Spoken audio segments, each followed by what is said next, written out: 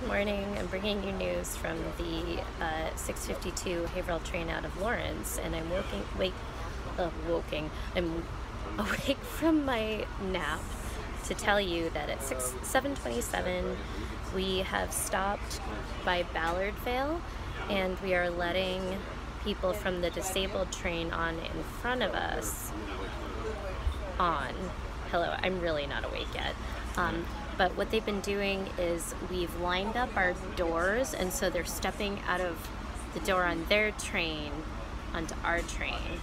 We should be pulling into North Station in 10 minutes. I don't think that's going to happen because instead of going down on the Lowell line, we're going to go on the Haverhill line and let people off at every stop. Now, I don't fault the T for having us take on passengers because, like, we got to do what we got to do, but this is just yet another sterling example of a day on the Haverhill line.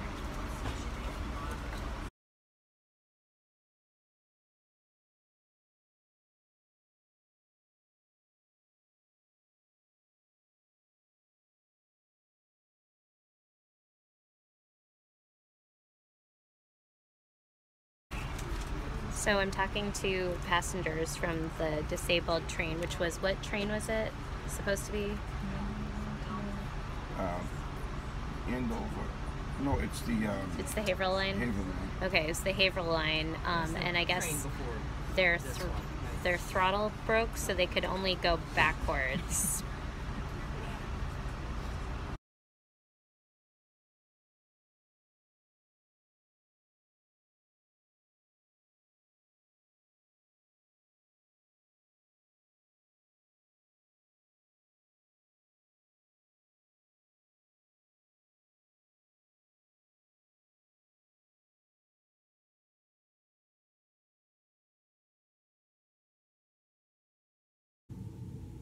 Hey guys, so it's a different day, but I just wanted to clarify what happened last week on the Haverhill line.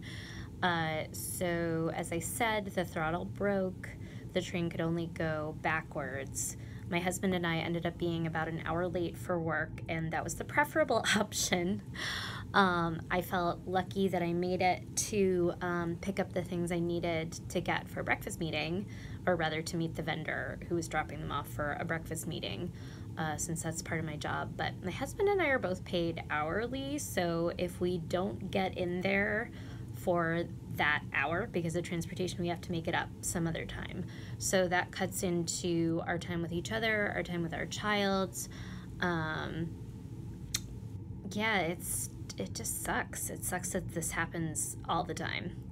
So anyway, thanks for watching. Getting ready for my commute home. Bye.